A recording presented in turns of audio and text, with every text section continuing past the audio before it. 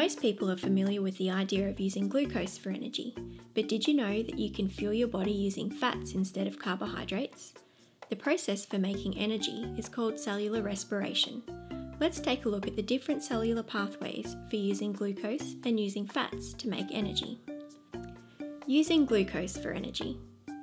When a person eats a carbohydrate-rich diet, cellular respiration starts in the cell's cytoplasm with the process glycolysis, where glucose is converted into pyruvate. The pyruvate then moves into the mitochondria, where it's oxidized to acetyl coenzyme A by the enzyme complex pyruvate dehydrogenase.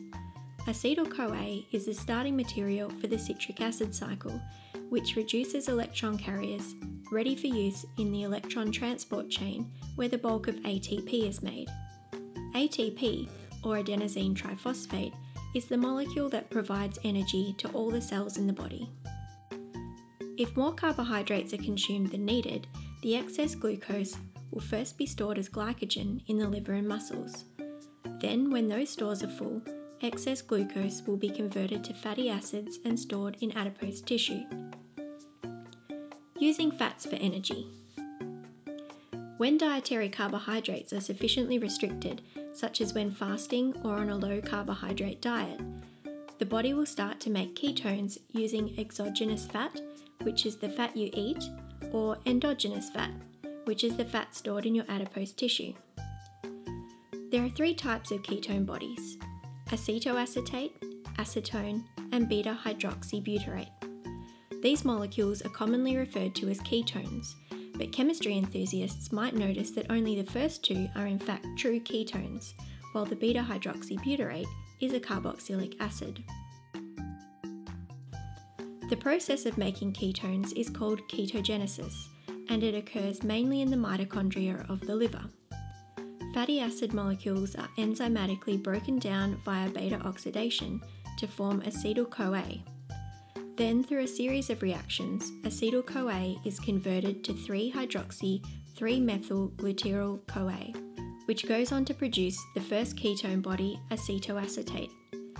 The acetoacetate then produces the two other ketone bodies, acetone and beta-hydroxybutyrate. The body cannot metabolize acetone, so it is expelled via the breath.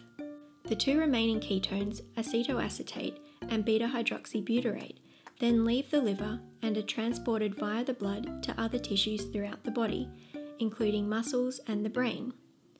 Unlike fatty acids, ketones are able to cross the blood-brain barrier to directly provide energy for the brain, just like glucose. Once in their target cells, the ketones are converted back into acetyl-CoA, ready for use in the citric acid cycle to continue the supply of NADH and FADH2 to the electron transport chain to produce ATP.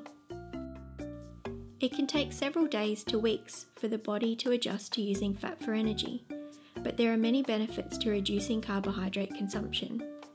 Emerging research indicates keto adaptation has transformative disease-fighting and performance-enhancing effects. So why not give it a go?